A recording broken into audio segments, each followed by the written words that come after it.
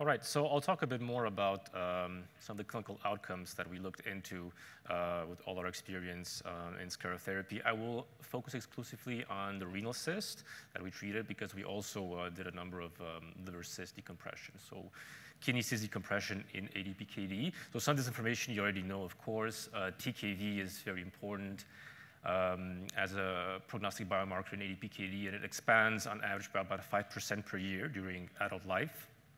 And patients with a TKV that is above 1,500 milliliters, in particular, are at highest risk of developing end-stage renal disease. So in a recent review of our own cohort, more than 50% of our patients with ADPKD had at least one large kidney cyst. We defined that as a cyst that was at least 5 centimeters in one of its diameters. And these cysts are believed to impede regional kidney blood flow and also urine flow, and thus cause potential damage eventually. So sclerotherapy, as mentioned by Dr. Shlomovich, is a well-known procedure. It's an outpatient, minimally invasive, imaging-guided intervention, which in previous literature was shown to ablate large symptomatic kidney cysts in ADPKD successfully, but without that study showing a significant difference in kidney volume change. So this was back in the 90s already. And a number of different agents have been used for sclerotherapy. Ethanol used to be the predominant one, but we realized that sodium tetradecyl sulfate, or STS, might be more interesting. So why is that? One relatively recent study showed that when looking at targeted ablation of simple renal cysts, STS foam sclerotherapy actually provided similar rates of successful cyst ablation, but with fewer side effects in comparison with ethanol. So it's become the one agent that we use predominantly in our experimental therapy. So the findings of our clinical pilot study have recently been accepted for publication in Kidney Medicine. So that paper is in press and will hopefully be published later this year. And I will essentially touch upon some of the main findings in this paper. So our rationale was that by permanently ablating large kidney cysts, foam sclerotherapy could be used to reduce TKV and also potentially relieve the pressure effects from cyst compression to improve regional renal blood and urine flow, the end goal being, of course, to delay progression of ADPKD. So this was really a feasibility study. We wanted to look if foam sclerotherapy with STS could be used as a potential treatment for ADPKD, and we looked at its effectiveness on TKV reduction, but also safety and tolerability. So the methods were relatively simple. We used 3% STS sclerotherapy to target, generally speaking, 2 to 3 large cysts in either one or both kidneys of study patients. We measured creatinine clearance at a 24-hour collection and also kidney volume by MRI or CT scan before and after each intervention. And creatinine clearance was corrected for baseline urinary creatinine excretion rate to make sure that would be comparable in the follow-up of individual patients. Easy to compare, that is, in the follow-up of these patients. So this is a study flow chart showing that we included patients recruited between November 2014 and August 2017. Initially, we had 68 patients, all of them diagnosed with ADPKD formally and with 1 or more large cysts.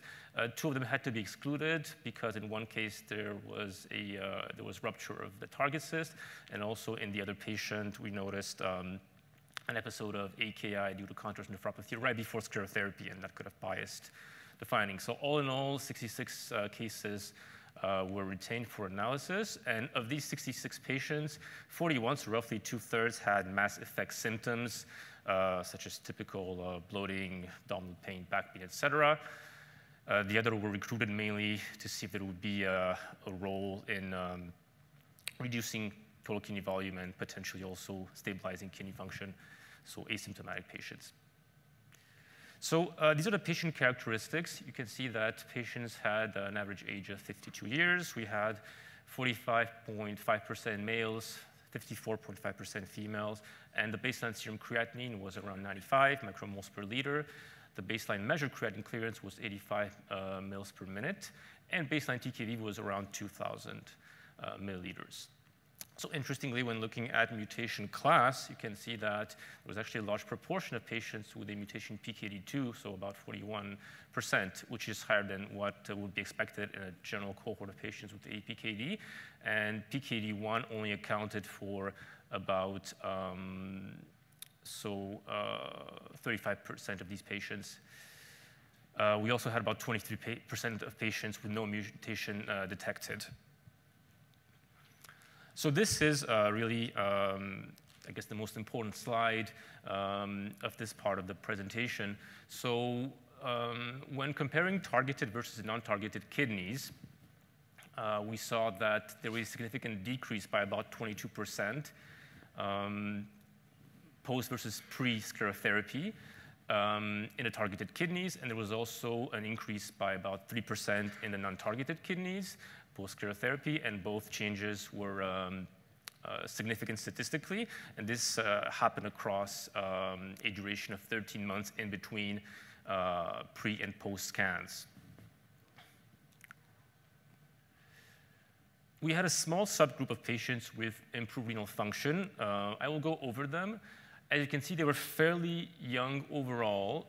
They had different types of mutation, and actually their baseline creatinine clearance tended to be relatively high, but there was a change that persisted over follow-up, up to 24 mils per minute in one patient.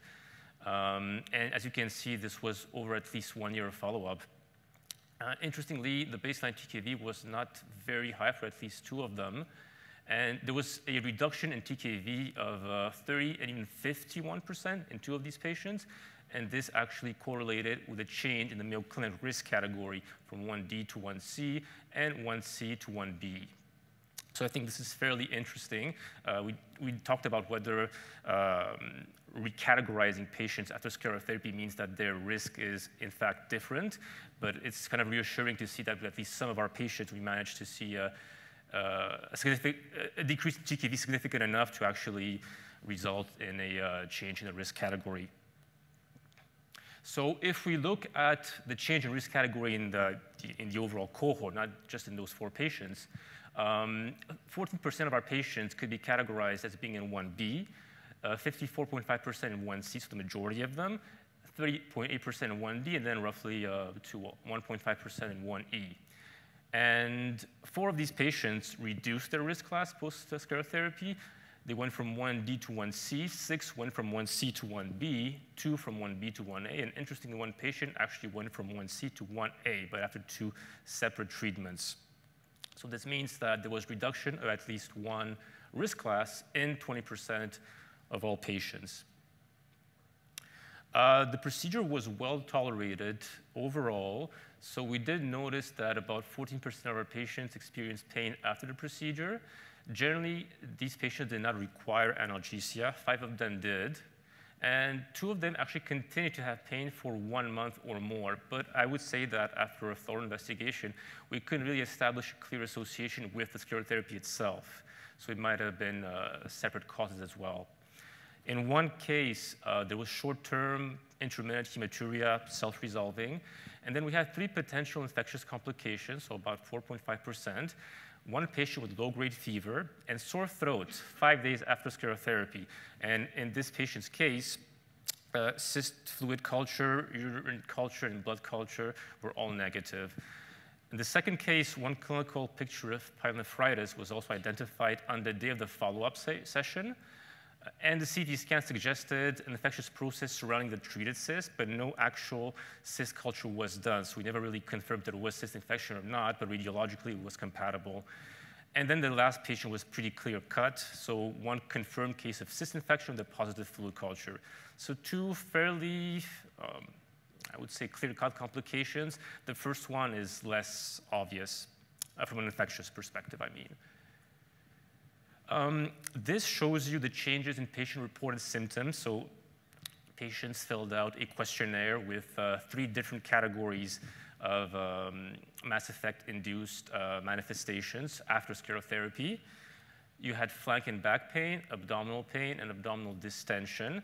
So there's actually some overlap in between these three graphs because some patients had no baseline symptoms, some had 1 type of symptom, and some had multiple types, so flank pain and abdominal distension and abdominal pain, so there was some degree of overlap.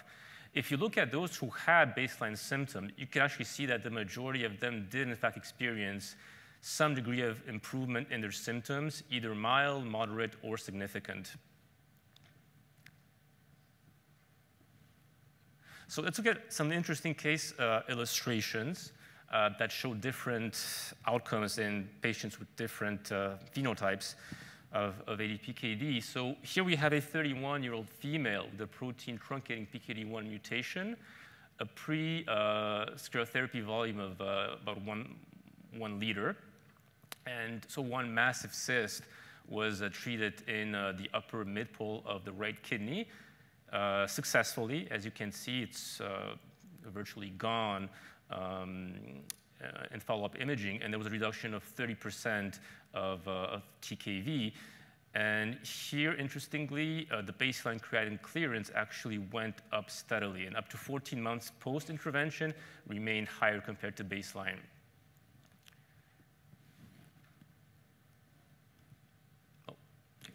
So here we have a 46-year-old female with a PKD2 mutation. So here you can see that the baseline TKV was somewhat higher, around 1,800 milliliters. One large cyst was treated around the lower pole of the right kidney. And once again, the treatment was quite successful, though the decrease in TKV was not impressive, only 5%. And we did see some fluctuation in the creatinine clearance with some trend suggesting an increase up to 17 months post-intervention. Now, the following two cases are a bit different. So here we see an older patient, 70 years old. She has a protein truncating PKD1 mutation and a very high baseline TKV, almost 5 liters. We went for this for actually 2 different cysts in the upper pole of both kidneys, and though they were well treated with a decrease of 13% in the kidney volume, that predictably did not really impact on kidney function at all, given the more severe nature of her disease. And then the last case, a 59-year-old male, so once again, a slightly older adult with a PKD2 mutation and a baseline TKV of about 2 liters. So one large cyst was treated in the mid-pole of the right kidney that induced a decrease of 8%. And despite that, we noticed a continuous decrease in the measured creatinine clearance. So it did not appear to really impact, at least on the patient's renal function. So in conclusion, foam sclerotherapy provides an effective and safe means for TKV reduction, but in selected patients with ADPKD, targeted kidney volume reduction may improve kidney function in some, but not all patients. And it appears that factors such as location and size of the ablated cyst, as well as the disease stage, may affect changes in GFR post-intervention. So we think that patients with a lower TKV and more easily accessible cyst, possibly younger patients as well, may benefit more from this therapy, but I think more investigation needs to get done. What's also interesting is that foam sclerotherapy can also improve specific compressive symptoms in symptomatic patients. And once again, we'll have to see if this improvement persists in the very long term. So what's coming now is that we've started recruiting patients for before and after trial to examine the effects of kidney volume reduction on renal blood flow and GFR in PKD patients by ablation of large non-exophytic kidney cysts using para-aminohippurate and iohexol clearance. And this will give us a more precise idea as to whether really this procedure can improve renal blood flow and kidney function by more sensitive measurements. So I would just like to, can I go back? Just like to acknowledge Dr. Ho's help for essentially establishing this procedure, which we have continued to implement in the past few years. So thank you very much.